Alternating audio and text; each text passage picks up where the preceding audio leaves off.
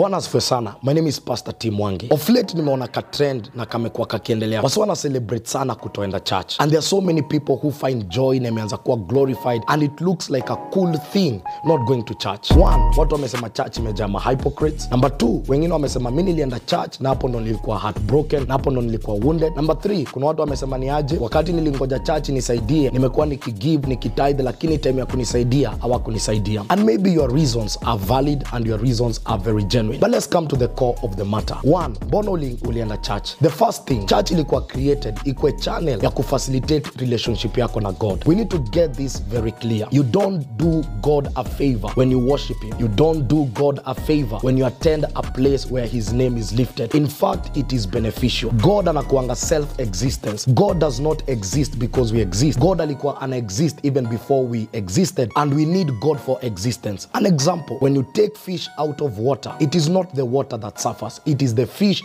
that suffers, because fish was created to live in the presence or to live in water. Man was created to live in the presence. Man alikuwa created na the first place God alieka man, it was in the Garden of Eden. Hiyo jina Eden inamaanisha presence of God. Kwa presence kuna vitu tano. Kuna protection, kuna provision, kuna preservation, kuna presence, na above all kwa presence kuna the power of God. Anytime man ametoka kwa presence, then he becomes a casualty. When you treat God casually, you become a casualty.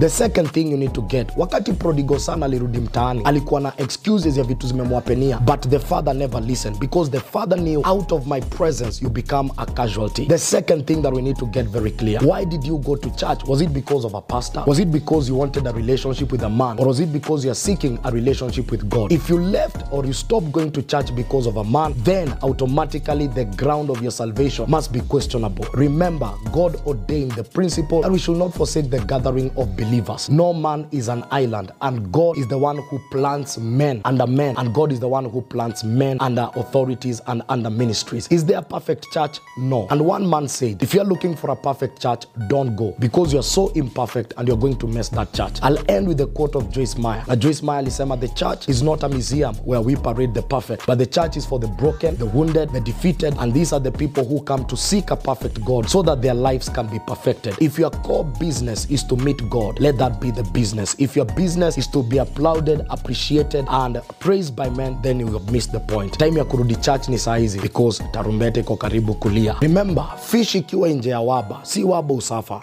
ni fish usafa. Mzee arudi church. God bless you.